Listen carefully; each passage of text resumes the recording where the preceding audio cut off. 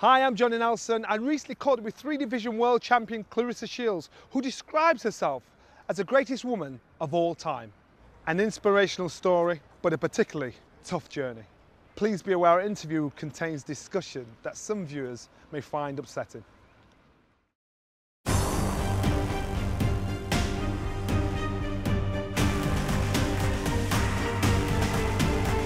I am the greatest woman of all time.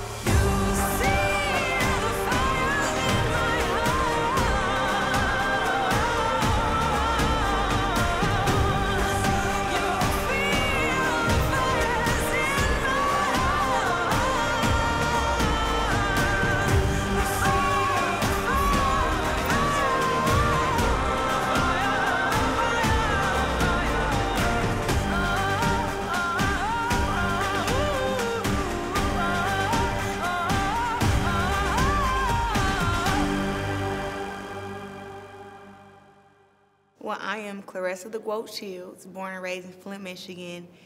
I think the it factor comes from me just really genuinely loving boxing.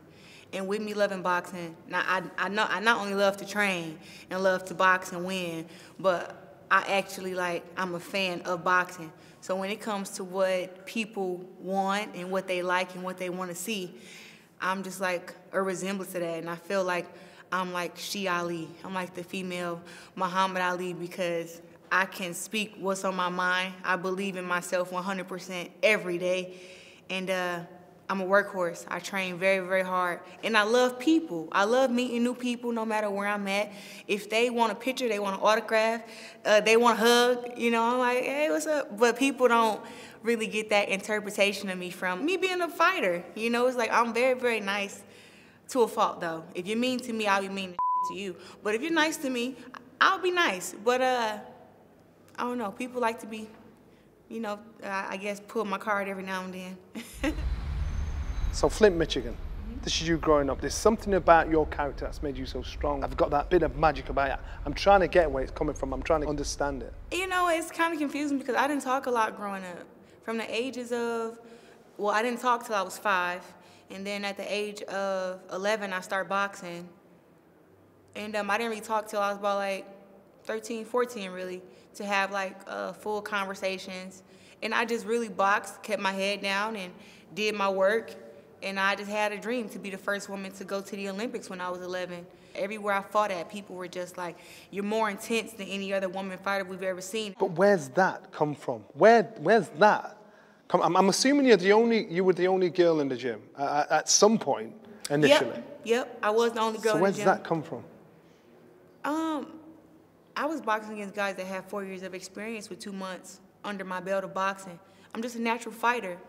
I went through some things growing up. Like I got sexually abused when I was 5 growing up, and that kind of made me be really angry and confused toward people.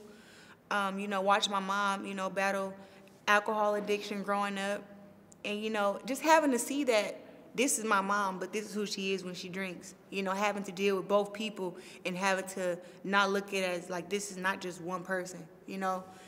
And honestly, you know, church, you know, believing in God, going to church, because with the anger that I had inside of me, and that I still do have inside of me, is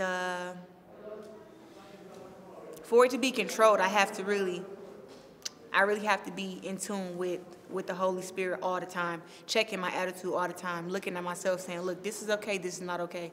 Because the anger, I'm still getting my anger under control. It seems like you have a lot more to say than just boxing. Yeah. I think I represent, when I say the greatest woman of all time, people think, you know, like Muhammad Ali, but was Muhammad Ali only great inside the ring? Absolutely not.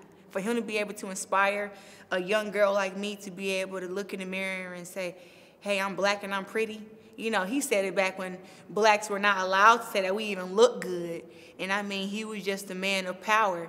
He was a man of sticking up for his people, a man of equality. So when I say I'm the greatest woman of all time, it's like, yeah, I got the muscles and the bronze and I got the big voice, but outside the ring, I represent women in sports, women equality, telling the women, when you go in a room full of men, you shouldn't be intimidated. Speak your truths. Let them know that you're here and why you're here. Have a presence. And I think that a lot of women are scared of that, and I'm not. Do you like that responsibility of inspiring others? Do you like that responsibility of being that black role model, especially from Flint, Michigan? Yeah. You know, I love being a role model. I love when I hear, you know, girls like Caroline. You know, she's from the UK. Caroline DeBar. Yeah, but she says, like, you know, you inspiring me. I want to be like you. You know, I want to have our championships. You know, I want to be recognized worldwide like you. And representation is everything, because growing up, I didn't want to be like Layla Ali. I wanted to be like Serena Williams. You know, I wanted to be like Beyonce. So now that it's other girls can be like, yeah, we love Serena, we love Beyonce, but I want to be like Claressa Shields. It means a lot, because being like, you know, Claressa Shields, and like when I look at where I come from like the bottom. I don't think people realize like what the bottom is. Like when I won the Olympics, before I left home, I didn't even have a bed to sleep in. Tell us how bad it was. How bad it was. What, you know, Raymond pack of noodles is a square. Me and my brothers and my sisters used to break it up in 4 pieces and share it. You know what I'm saying? We didn't even have food to eat. I've actually, you know, fainted in sparring twice after sparring because I hadn't been able, like I said, I'm a workhorse and I'll train, but it wasn't food at home to eat. I live 3 miles from the gym. I would get up and run to the gym. It'd be snowing, it can be hot. I made my way to the gym. And like I said, just throughout the years, when I got ready for the Olympics, when I was winning the PAL tournament, the nationals, the Continental Championships, going to the World Championships, I didn't have a bed till after I won the Olympics, and that was at 17. So from the ages of, you know, 14 through 17, or even before that, I was like sleeping on floors. I was sleeping on the couch, and sometimes the couch wouldn't even have sofas. You know, like I used to wash up with like a freaking sock. We didn't even have towels, like the regular essentials. You know what I'm saying? And people wonder like why I'm so hungry, and because I have to do for myself, because if I didn't, me and my family would have been poor forever. And it was like, I'm not gonna settle for that. Like with the skills I have, I'm gonna do something with them. I have to win the Olympics. I have to win the World Championships. It's like, I don't hate these girls, but it's like they don't understand how much I have to win. Like they don't get it. Explain the blue in your hair. Flint, Michigan, it hit the headlines for the wrong reasons. Explain the reason for the blue in your hair. Flint, Michigan water was contaminated with lead poisoning back in 2014. The water still hasn't been fixed. Still? Still. My family and other families still are dealing with the water crisis. It's not in the headlines, but all the pipes are not fixed. The water is still brown. You can't drink or eat the water. You have to use bottled water all the time. You can't even take a hot shower. You know, thank God that I'm, you know, who I am and of my stature, because I have a big house in Flint, so my family come over there, and I always have bottled water, shower, whatever. I don't get, so how do people live? If it's even Man, then and now. Flint is the most resilient city I've ever known in my life. But I told Flint that I would wear my hair blue to always bring awareness to the water crisis. I've been on the forefront my entire boxing career, really, you know, from the time Olympics 17, Olympics 21, and then turning pro. And I fight on large platforms everywhere. Like now I'm here in the UK, and I just want to make sure that people do not forget that Flint still doesn't have clean water, and that something needs to be done about it. So I told them that I would continue to fight my fight, and also fight for them to get clean water by bringing more awareness to it, even though it's not making the headlines like it was. Imagine you've accomplished everything you ever want to achieve in boxing, in MMA. Mm-hmm. Your voice is your fist. Your voice is. What would you use that for? What would you use to change it? How would you use it to inspire others? What is your passion outside of boxing? Well, I don't really know what all I want to do in boxing. I don't know. I think 5-time division world champion. I think 6-time division world champion. I think being undisputed in 3 different weight classes instead of 2. You know, it's so much. So I don't really know where the end mark is for boxing, because I can't put a mark on it, because I can really accomplish everything I want by the time I'm 35, but I don't know what all of that is. I mean, it may be more than what I think, so I don't ever put a cap on it.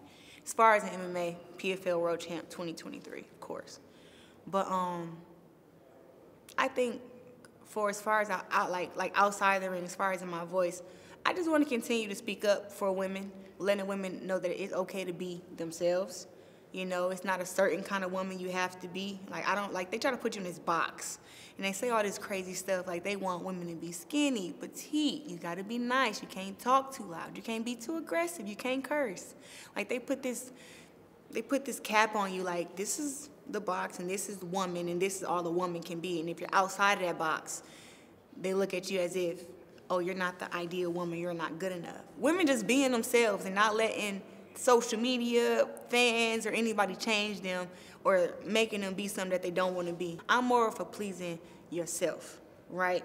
And doing what's best for you. You have to do what's healthy for you. And I think that a lot of women they just don't want to do that. And I want to be a woman to speak to sexual abuse survivors, because even though I'm 26 and it happened to me when I was 5, it still bothers me. And I want to inspire women to just like have those hard conversations, free themselves, and just know that when you walk around angry and mad and saying like, oh, I'm this way because this person attacked me or this person abused me, you're giving them power over you. So I'm always like, take the power back. That's just my main thing. Like, take the power back. So I think with my platform, I would speak on that. And I want to train people. I want to train girls. I want to train guys. We starting a boxing league in Flint pretty soon, the amateur boxing league. I love kids. I love people. And I want to have a women's self-defense class, because if I feel like more women had power like me with the muscles and being able to protect themselves, maybe they'll feel comfortable being themselves. Not that they got to fight nobody, but just knowing that can't nobody walk up on you and do whatever they want to do to you, it gives you a different kind of confidence. Are we going to lose you to MMA? Maybe for a short while, because the sports are so serious, boxing and MMA. I can't mix the two. I have an MMA fight in November, and then the PFL World Championships is in 2023, like kind of like mid-year August. So I'm spending all that time to get ready for the PFL World Championships, because, as everybody know, I want to win. So in order to win, what do you have to do? You have to train, focus on what you want to win. So I have to practice my wrestling, some more jiu-jitsu, and add all that to my striking. And I believe that I can win the PFL World Championships in 2023, but it's going to take me away from boxing. Claressa, it's been an absolute pleasure. Same. Stardust. That's the word, stardust. All right, the it. The it factor. Thank you.